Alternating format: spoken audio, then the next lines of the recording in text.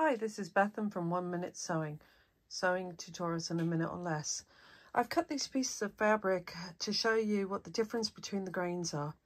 If this was a length of fabric and this is the selvage and this is coming off the roll like this, the weave that goes across and the weave that goes this way is how the fabric's made up, and parallel with the selvage is the grain and perpendicular to the selvage is the cross grain, and this is how they stretch. This is the straight grain along parallel with the selvage, and you can see it doesn't really stretch at all. This is the cross grain across this way, and this stretches a little bit.